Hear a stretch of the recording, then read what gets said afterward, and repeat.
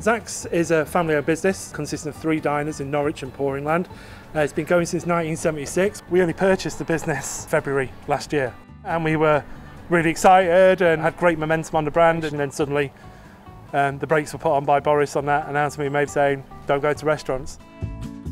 The Hudson Group is based in Suffolk. We specialise in signage, vehicle livery, promotional gifts and corporate clothing. We were very proud of where we were prior to COVID, but like any other business, all of a sudden it just stopped to the point where I was the only one left off furlough. I've known the LEP for a long time. I saw that funds were available and I thought, would this work for us? So I made some inquiries, we did a bit of pre-approval stuff. Are we eligible? Are we ticking the right boxes? We put an application in, and then the rest is history.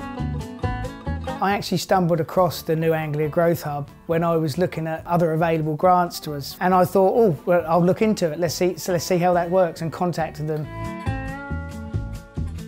We've invested the funding in a CNC router, which is a machine that cuts any shape you can imagine for signage, a direct-to-garment printer, and a Oki transfer printer.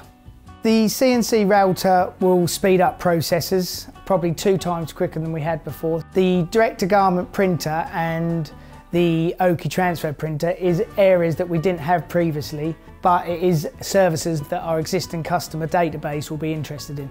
We invested the money in the blue caravan called Little Blue.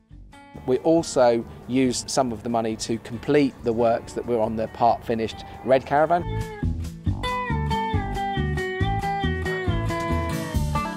Get on the LEP's mailing list so that you're aware of what funding is becoming available. But as soon as you're thinking about that decision, get on the phone to one of the growth advisors and have a conversation with them, because they're going to know better what pots fit where and what might be suitable and what might be available at that particular time.